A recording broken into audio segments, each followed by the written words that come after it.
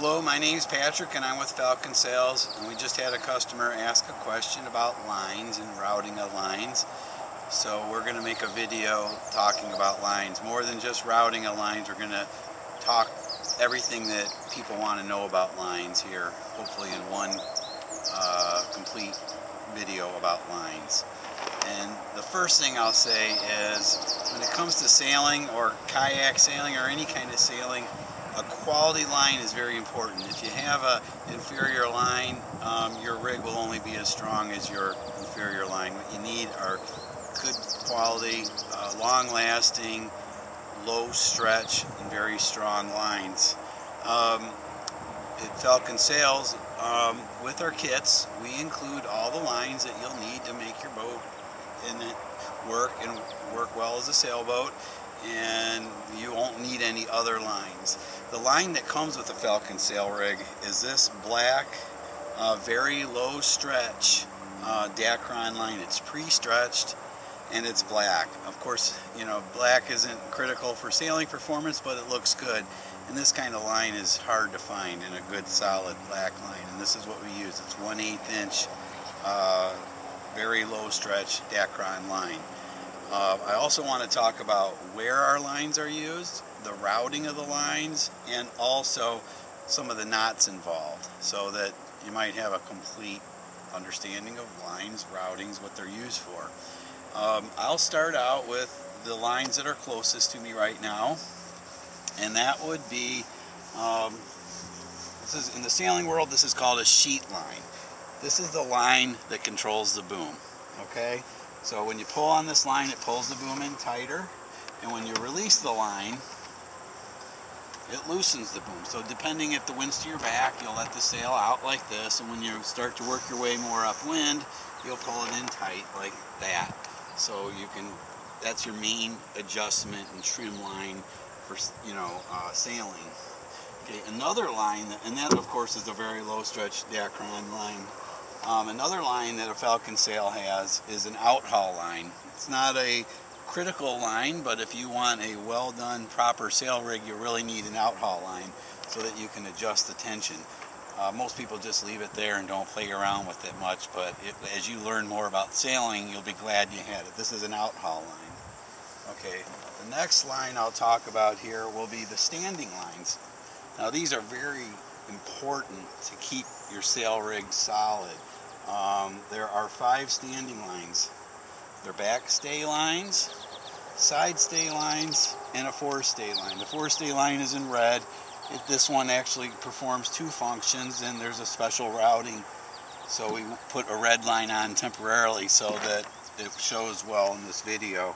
The knots are very important, and these knots, once they're set, they'll stay put for the life of the boat, and these lines are very stiff. As a matter of fact, it makes it so that your boat and your mast become one. I mean, if the boat moves, the mast moves. If the mast moves, the boat moves.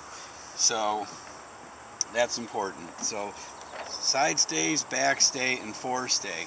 Now the forestay line, you can come on over here. You'll see that it leads back to this cleat. And the critical part of the forestay line is it allows you to lower the cleat very quickly and easily like this, and it allows you to raise the sail very quickly and easily.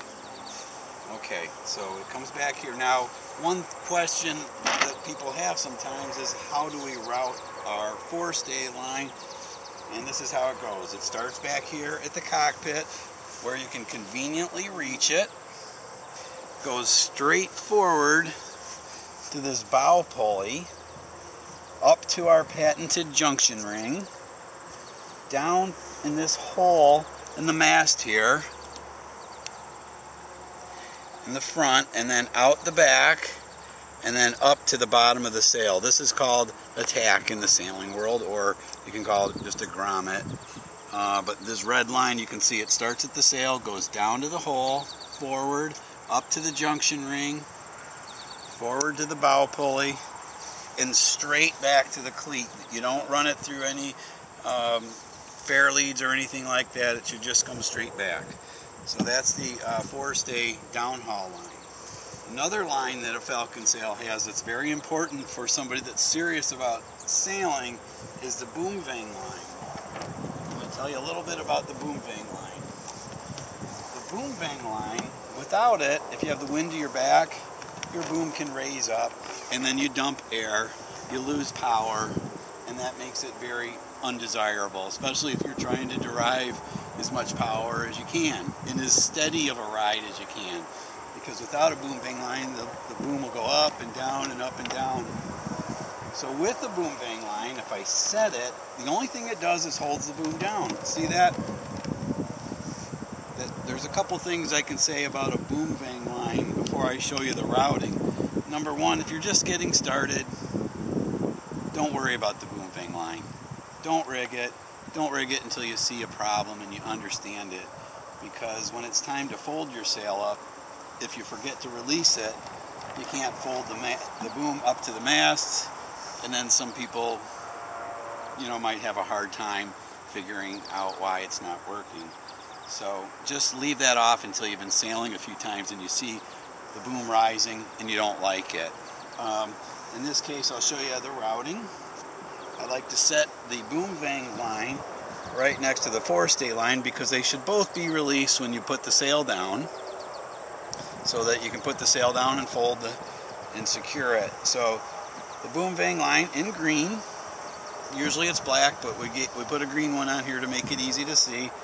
It goes from the cleat straight to the bottom of the mast base. You can see this hole.